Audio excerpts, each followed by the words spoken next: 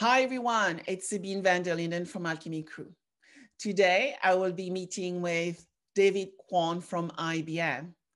David is a sought-after digital reinvention leader within IBM, working with US and international banks and insurance companies on their business transformation strategy. Today we want to talk about a decade of societal change. We'll be covering trends, technology, millennials, and the elderly.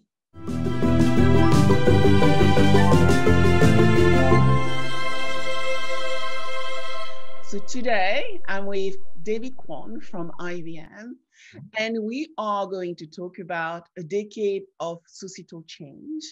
Are insurers focusing their attention on the right priorities? So welcome, David. Well, thank you. So first, to get started, I would love you giving our audience a little introduction about who is David. Oh, well, so this is David. Nice to meet you all. I am IBM Industry Academy member for insurance, which means that I represent some of the leading thoughts at IBM globally when it comes to insurance. And I've also been in this industry for about 20 some odd years, dating myself a little bit. As a joke, I say, hey, I've been around since the Netscape days, for those who remember what that is. So I've been with insurance and digital for somewhat, in a while. So this is a topic of my interest and very exciting area as well, which we'll talk about through today. So thank you, David. And to get started, I would like to first ask you, to talk about trends. So I think we need to just get back into understanding the trends we are coming out of and the impact of those trends in the insurance sector. So what we've seen, as you know, is the current market forces are disrupting traditional insurers, right? And this is radical, it's direct, and it's actually also impacting internal cultures. I'm sure you remember the time where you used to buy insurance a long time ago, and some days we feel that it has not changed much, right? And so what is your view, David, of the dynamics that are affecting us today? Can you please tell us what are some of the primary market forces that are impacting insurers? Absolutely, absolutely. So I think, let me touch on three things. The first is kind of what I call the elephant in the room, the global pandemic, but at the same time, the miracle of science. So the COVID has exposed the vulnerability of interconnected world, right? If you remember, when the COVID happened, the Western world got hit first, and Western world suffered faster. And then it migrated its way toward third world countries. So it kind of tells you the impact of the interconnectedness. But for US, we gotta actually, to be honest, got a free pass on this thanks to vaccine. Remember, like in the beginning, we were the worst. And if without the vaccine, we would just been like India or Brazil with increasing infection and people suffering through this. And, but this event, once again, proved that science and technology are key to solving the toughest challenges in our society. But unfortunately, COVID is not done with us yet. So we're learning about long-term damages to our heart muscle. We're learning about damages about the lung and increased chance of Alzheimer's. And also, we still have a lot of people who are unvaccinated as well. So that is kind of the impact of the COVID. The second is evolving customer expectation. The first is personalization. So mass personalization is a goal of every large insurance. Now, even not just for consumer products, but also insurers targeting the B2B companies, the commercial lines as well. And it used to be a competitive differentiation, but now some level of personalization is just basic expectation, like website addressing you with your first name. But now the technology has evolved to a point where there are videos where it can be produced for each person.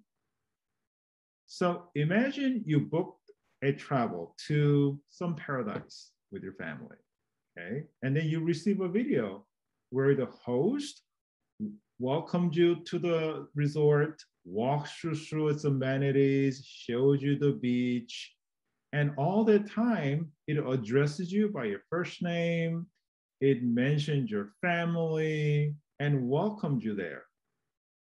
And that technology is actually possible in mass production. And video, it actually offers that.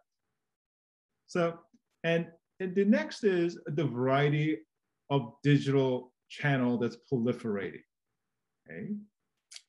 An interesting example is, I think, the Reddit Wall Street bet, okay? So the Reddit, if you'll remember, it's like, you know, it's like a bunch of forums with silly comments, right? I go in there to look for some funny stuff, you know, latest news and all that stuff. But now it is a new channel for investment news and engagement. I mean, you know, see, for example, like the meme stock, like AMC, you know, has created a lot of news, and to a point where it is still at about $45. Remember, that was like $2 stock back in January. And the third is the cookieless world. Okay? So customer data acquisition is going through a major upheaval. Okay? So you used to be able to buy third-party data to learn more about your customer and, you know, sell ad against that. But Apple now mandates that all iPhone apps has to seek clear customer consent before tracking. Okay, and a lot of people are opting out, like I have. And Google will block third-party cookie. You know, they were going to do it this year, now push to next year, but you know, it's coming. So the days of easily targeting users by buying third-party data is passing us quickly. This means the insurers need to now focus on first-party data. That is, they need to now engage directly with the prospects and policyholders and get the data themselves through deeper engagement and better experience. So that is fascinating because you have covered the pandemic and mass personalization, as well as the fact that we can't just use data anymore. We need to be smart at using data. So to be more specific, David, what does it mean in terms of insurance risks? What has changed for us now? Oh, absolutely. I think we're beginning to see, or not just beginning to see, what's happening is that there are a lot of emerging new risk pools, okay? I think the first good example and fun one is like a self-driving car, okay? And that one is actually something that is happening right now. So did you know that there are really 6 levels of vehicle autonomy as defined by US Department of Transportation? Okay, let me explain what they are. 6 level. 6 levels. Okay, I want to hear what this is about. So level 0 is like no time automation, okay? And then level 5 is full vehicle automation, okay? Let me explain. So most new cars are level 1. It's like cruise control, right? You can put that on, then you can kind of, you know, relax, you don't have to put on your Excel. It's like a level 1 automation. So it's in most cars, okay? Now, level 2 is where you have some level of steering control offered, where it keeps your car in lane. So a lot of the kind of luxury cars have that feature now, right? Level 3 is when a car can now begin to react against changing environment, like slowing traffic, okay? And level 4 is where you hear about like a Waymo, like a self-driving taxi in Arizona from the, you know, from the airport to hotel. So it doesn't require human intervention in most cases, but then it still needs to operate only in a very well-defined limited environment. And level 5 is where there's no more steering wheel. So it's like an elevator. You go in, you punch a button, and then it just takes you there. So see, I think the point that I was wanting to make with this level is that self-driving is really already a reality. It's not like a dream. So yes, but I was going to ask you, we are there already. It's here. We're already using it. We just didn't realize it that we were already doing this. And what this does from the insurance perspective is really interesting. So up to level 4, where you still have some control, the liability is still with the driver. Okay. But then we realize that AI is taking bigger and bigger role in driving. So the interesting thing is that the insurance writer now had to begin to think about AI as a risk, just like the driver, because they're taking a role in driving. Now, at level 5, where no steering wheel, then it becomes product liability. So the responsibility moves from the driver to the manufacturer, which is a completely different business. So, and it also impacts like, home and auto bundling. What do you do? There's no more auto, it's all home. So, and, the autonomous vehicle, being more expensive when it gets an accident, at the same time, way more safer as well. So, which means that the kind of overall auto market will eventually shrink. So these are some of the impacts the insurers will see from kind of the product perspective. Can I ask you, because you have been talking about, but I can see the same metaphor applying to homes. Whilst, I mean, we are going to start using more Internet of Things in our homes. And so if something breaks, is it my fault or the fault of the manufacturer if we are using all those gadgets now in our fridge, washing machine, tumble dryers, and so on and so on? It's a, if the product breaks, it depends on, who broke it, obviously. If it's a defect from the manufacturer, obviously it's a warranty situation. If the human did it, so it's like a self-driving car, again, back to the example as to if driver did something to cause that damage, impact be a factor, then obviously driver would have liability. But again, in our hypothetical situation of completely self-driving car, so if you're just in a car and then the car was taking you someplace and then all you did was punch in a destination, then, you couldn't be at fault. So it becomes, again, a product liability situation. Yeah. Interesting lines. Oh, absolutely. Yeah, and the other kind of risk trend emerging, the other famous one is, I think, technology risk. So one of the things that COVID did was accelerate the growth of e-commerce, right? So there is a kind of the estimate that COVID had accelerated our e-commerce by about 2 years. The reason being, right now the e-commerce is about 20% of the overall commerce, and before COVID, we thought that we reached that 20% in 2013 or later. So not 2013, I'm sorry, 2023 or later. So the fact that we reached that 2 years early kind of gives you anecdotal evidence that, hey, it accelerated about 2 years faster than we expected.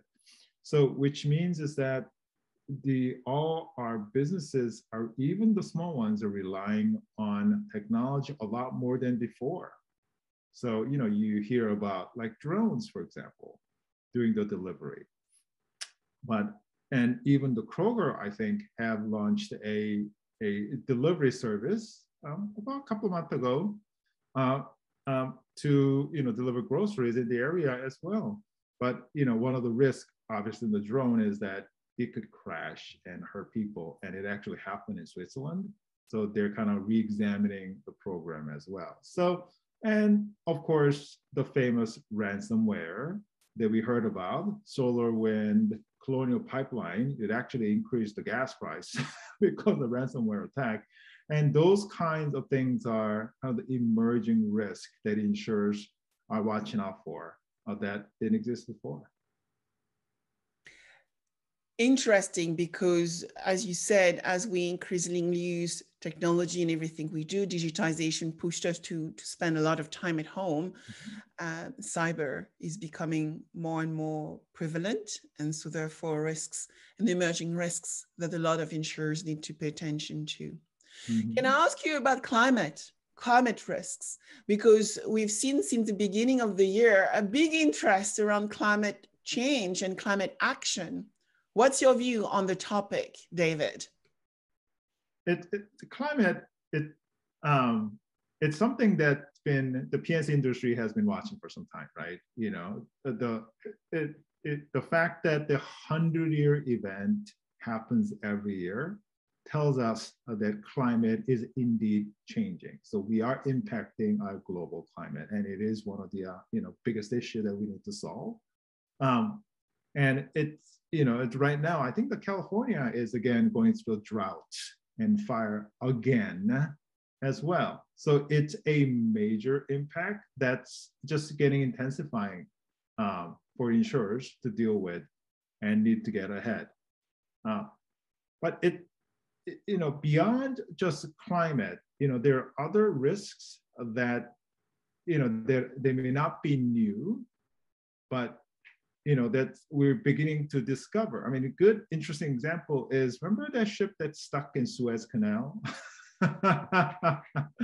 Yeah, it's and again, the COVID kind of exposed the risk of interconnectedness, and Suez Canal also exposed the risk of how interconnected as we are, and the risk of supply chain that's globally spanning.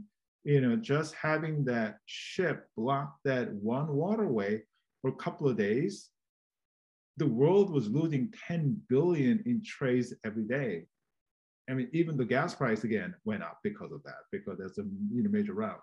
So it is, for the insurers, this is a really interesting time that they're beginning to see a lot of the new risk emerging, as well as the foundational kind of the risk that always been there, and it's getting having more attention than before. So you are talking about emerging risk, and recently I've had a few discussions around transition risk, which is linked to the climate, economy, environmental risk, and much more than that. So when you look at the world we are in, David, and all this change and actually new opportunities, what does it mean in terms of technology advancement we need to pay attention to? Oh, absolutely. So there are a lot of disruptive technologies, but I'll talk about three today: the IoT, artificial intelligence, and hybrid cloud. Okay, so IoT first. So there are 10 billion IoT devices, and it's going to triple by 2025. So that means there will be 4 IoT devices for every person on Earth. We are surrounded by them already. Right? Our home, we have smoke detector, heat detector, kind of thermostats, and then light bulbs, and even doorbells. And this aside from the phone and smartwatches. And then our car, as we mentioned, is already becoming full of sensors. And in fact, the car is essentially like a computer on a wheel now, and it's going to be more and more so. But for insurers, this is a great news. This means that these are the source of real-time data about its risk. So it opens the door to kind of unimaginable capabilities, like predicting the loss before, therefore able to prevent it or reduce the damage. A whole new kind of product, like where your premium changes constantly according to changing risk. So, and next is artificial intelligence. I mean, this is one of the hottest topics among insurers, because AI capability has advanced enough to make real impact on everyday operation. Here's some examples. Okay. For customer service, AI is being deployed to handle customer requests through chatbots or natural language. And it's no longer like proof of concept or experiment. In fact, IBM Watson AI is so reliable, we're offering it for free for share of benefits a client will gain. And for insurers, AI not only cuts customer service costs, but also help detect fraud, speed up, underwriting, and reduce potential even bias, in things that they do. And the third is hybrid cloud. So this is the infrastructure that underpins all this. Okay? So when established insurers, the current and likely future infrastructure is a mix of public cloud, private cloud, and on-prem infrastructure. Okay? I haven't met a client who doesn't have a cloud strategy. It's everybody has one, in their house. But I also haven't met a client who have successfully, completed their journey to one cloud. It's just silly talk. In fact, many large insurers still rely on good old mainframe, believe it or not, for most of their critical applications. So, and they also use SaaS stuff like Salesforce, Adobe, and ServiceNow, and at the same time having some of the workload move to a cloud. So the insurer, needs a hybrid cloud architecture that can support the portability of the workload across all these different, environments we just talked about, cloud or otherwise, and automating the deployments of the workload to put the work where it needs to be performing the best. So, David, we often talk about InsurTech, right? Leading InsurTechs, which are out there. And I know everybody has different views, but right now the unicorn have generated around 75 billion of valuation, which is not insignificant in insurance. It keeps some of our insurers awake at night. At the same time, big tech, it's still working out how they are going to make insurance business model outdated. Some of them are, right, as we know. However, as you know, there are only 100 potentially insurtechs, which are considered as market leading today out of 5,200 ventures which are there. So we are still a lot of work to do. So what does it say about innovation within insurance, David? Great question.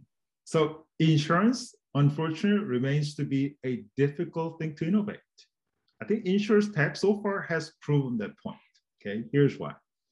The revenue of the largest insurtech is around $100 million a year. Okay, the 100th PNC is about over $700 million a year. So that's 7 times that. Okay, and most of the insurtechs are still not profitable, unfortunately. So, and that's actually on the PNC side. Life and annuity gets way worse. So, it's and for a person who's been around insurance for some time, we talked about insurance being a cusp of disruption for, I don't know, maybe since I've joined. So, it's not easy, and insurtech, I think, certainly compared to, for example, our banking brethren, it's proving that it's much tougher not to crack. But, much of the insurtech did make great progress, certainly on the property and casualty personal line products, okay? And the common themes are better experience with more product flexibility, okay? And that are enabled by heavy use of big data and advanced analytics, and especially AI talked about, and IoT devices like telematics are major enablers, as you see from growth of usage-based car insurance like Metro Miles and others. Right? And then all are digital natives and mobile first. And most important, their core system are all brand new because they're just new insurtech with ultra-modern capabilities, not like the decade-old legacies that established insurers, have to deal with.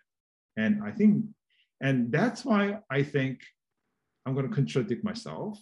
insurance is finally on the cusp of major disruption. Okay, and here's why. I'm arguing both sides of myself now. Okay. Great. The pace of technological innovation is accelerating. Okay, as we discussed, IoT, AI, hybrid cloud, okay, and needed core technology are advancing by leaps and bounds.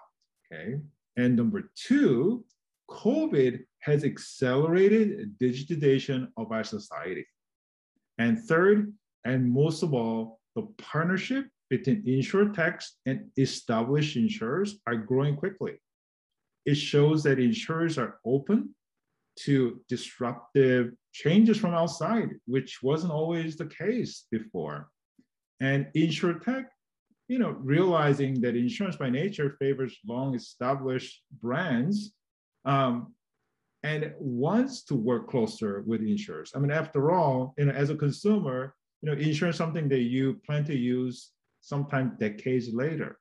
So you want to work with a company that's been around for a very long time, which insurtech, unfortunately, are not by definition.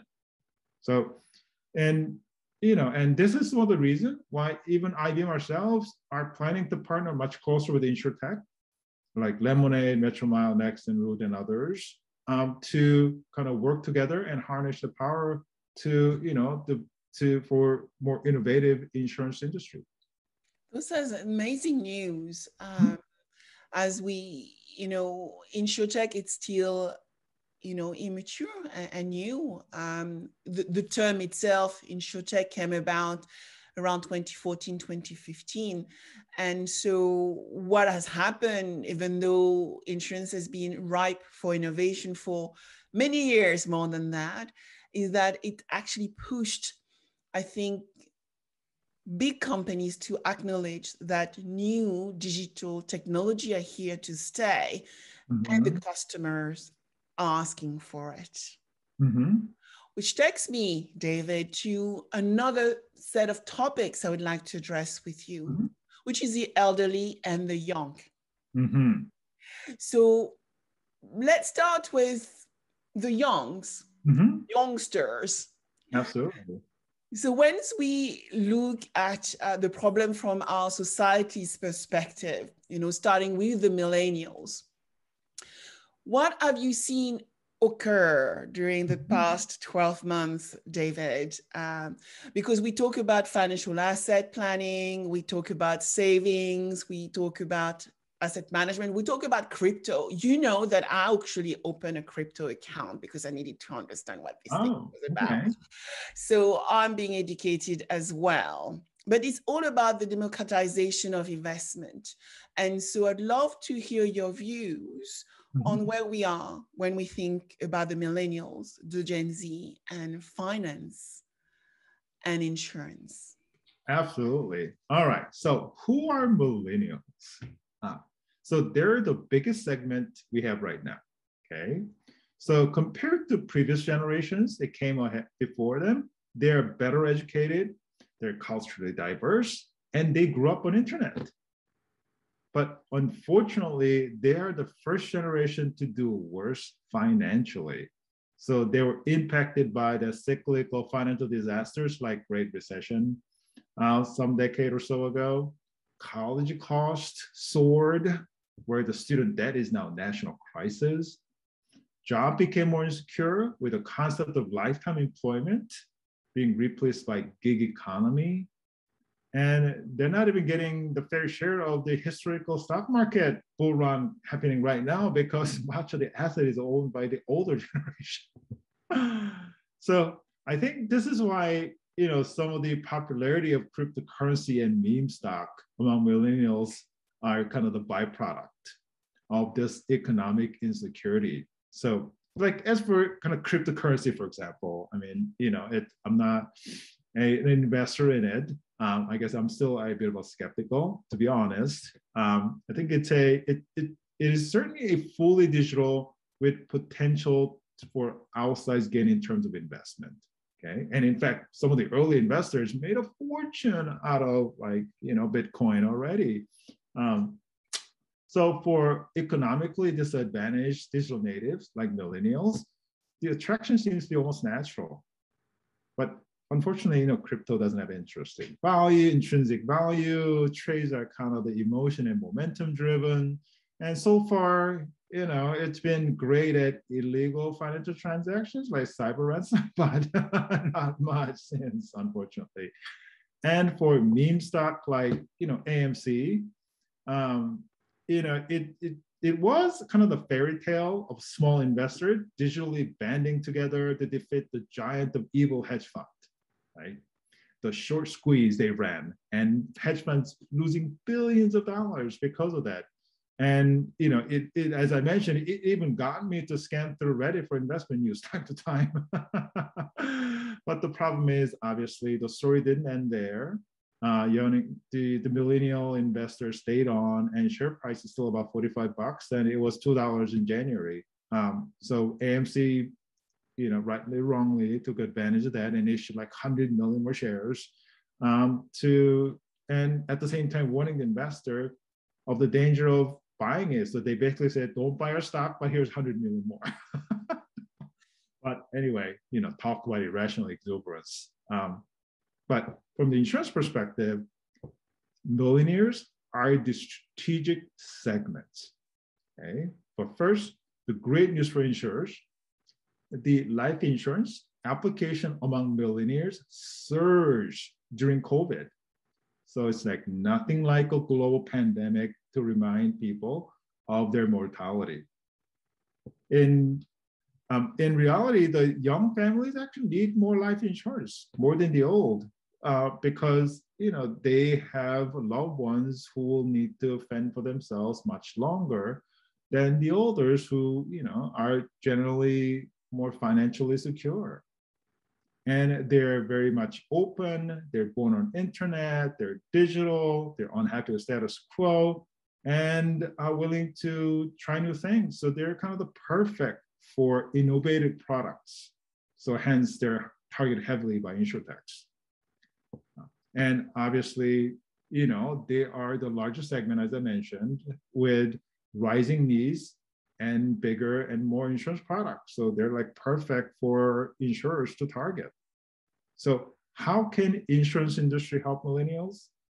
There are many ways, but kind of two ideas. P&C insurtechs are well on its way to figuring it out, I think, with better experience and product flexibility, kind of as we kind of talked about before.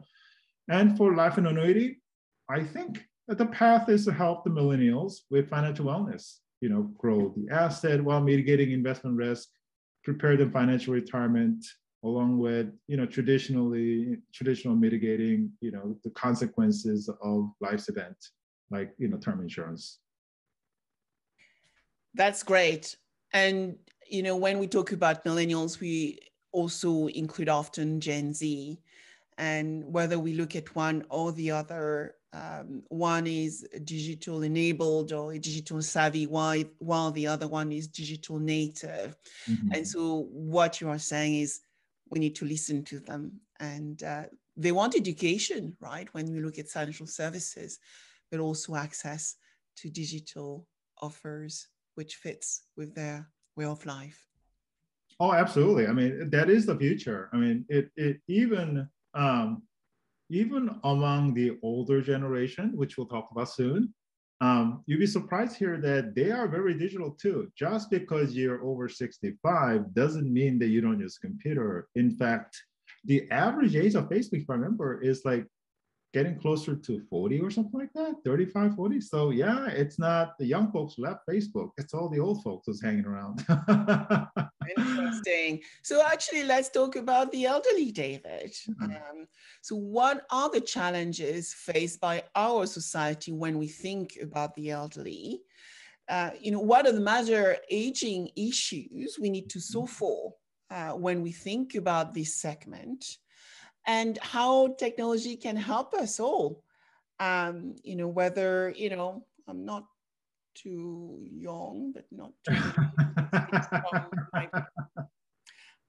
wrinkle-free face, but, who knows, I need to start planning for those things. So tell us, how can we integrate a better life for the elderly? using technology? Absolutely. Speaking between Gen Zs, I'm just kidding. Anyway, so the aging is one of the biggest social force across Western world. Okay. The good news is that the advancement in medical science has conquered much of the physical element. So we're living longer than ever before. So in 1980, for example, there were about 30,000 people globally who were over 100. Okay. Now there's over 570,000 people globally, and it's rising rapidly, over 100. And if a couple reaches 65 together, it's a 50-50 chance that one of them will live past 90. So the great news again is that even after retirement, there's a whole lifetime that you can enjoy. Okay? Now, the bad news is that we are living longer than ever before.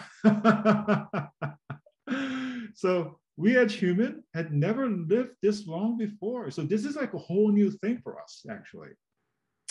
So, and one of the biggest challenges we're finding is that our mind cannot keep up with our longevity of our body. So with the increase in lifespan, there is a dramatic rise in dementia. So if you're over 85, half will show some sign of dementia.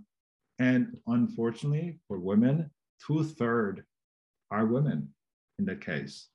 And Alzheimer is kind of the primary cause. And unfortunately, there's no known cure yet. Even the new treatment that was just approved, it's called Alchemy or something like that, and it's still surrounded by controversy. In other words, we can live longer than before, but our healthy old age hasn't improved much. So financially, now, because we live longer than ever before, we need to save more than ever before for retirement. And most of the retirees just have not done that. And which kind of highlights the importance of Social Security for folks in US and other social safety net in other Western countries as well. And another emerging financial burden that kind of related to what we talked about is long-term care. So this is the care you need if you cannot do certain basic activities to live day to day, like eating, moving, bathing, things like that, right? So in the couple of kind of shocking statistics or unfortunate statistics is that half of folks who's 65 or older will need long-term care for 2 years at least. And 20% will need a lot more than 2 years. And the long-term care facility in US costs over $100,000 a year. It's expensive.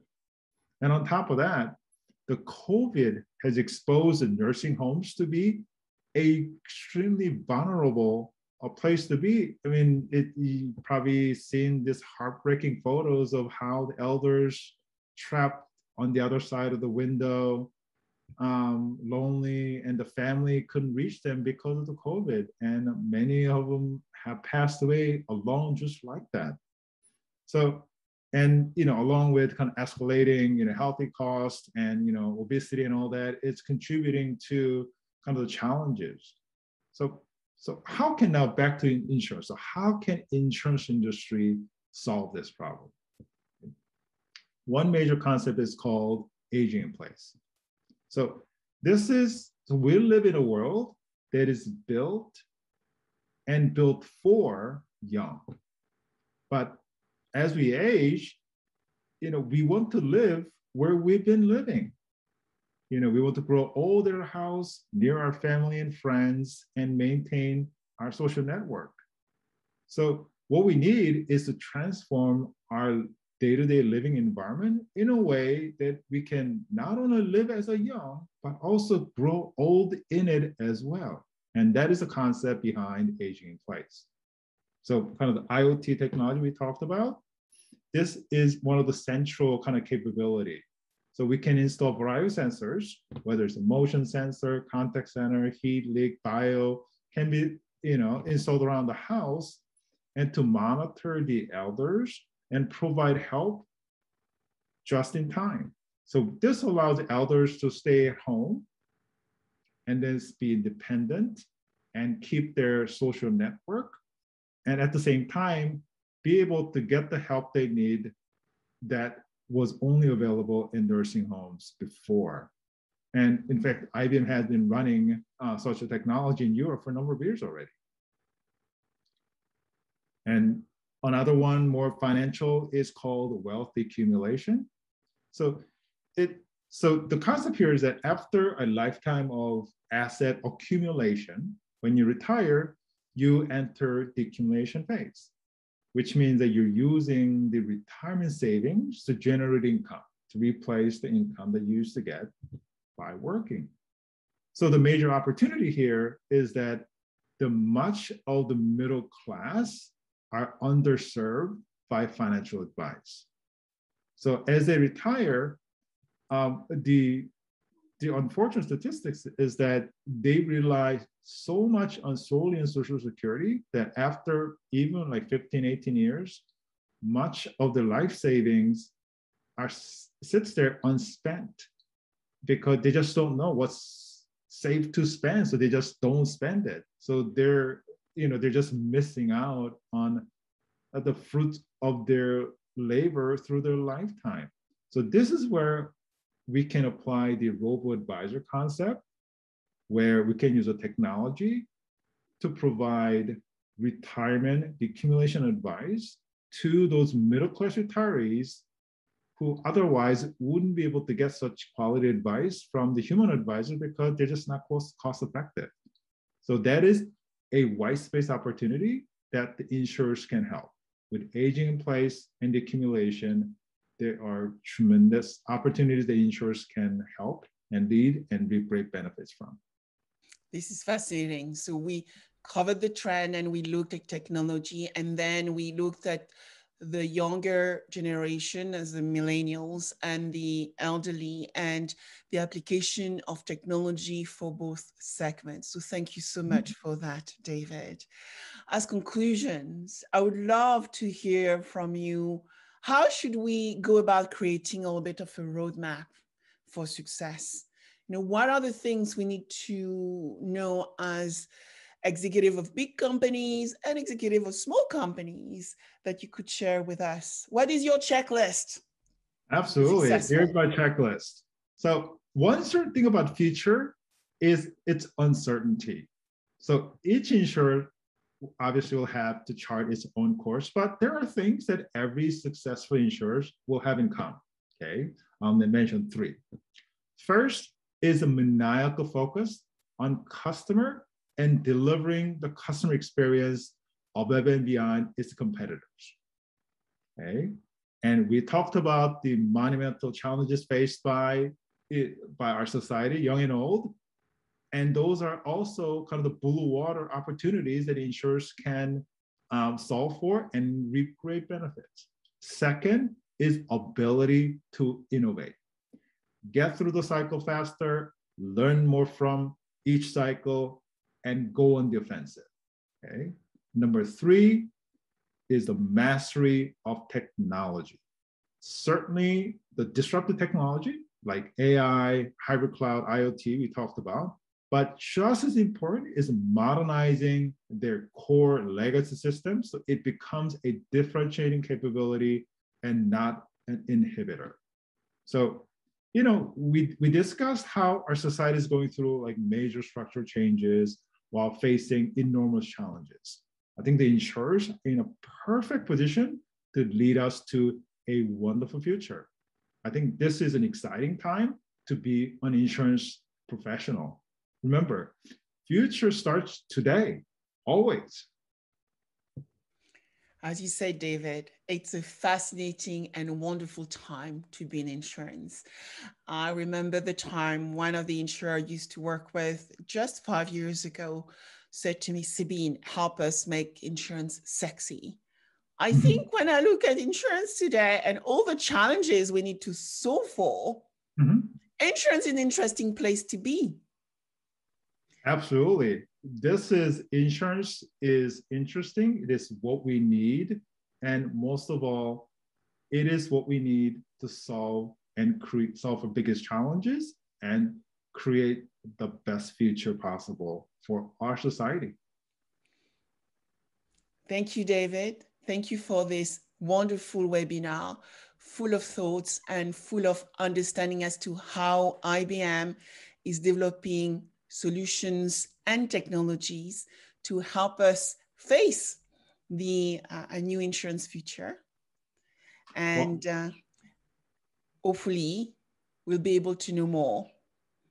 Well, thank you so much. And I enjoyed the conversation and absolutely looking forward to more. And if anybody wants to hear or talk to David, you will be able to find David Kwon on LinkedIn. So do not hesitate to connect with David. Thank you, everyone.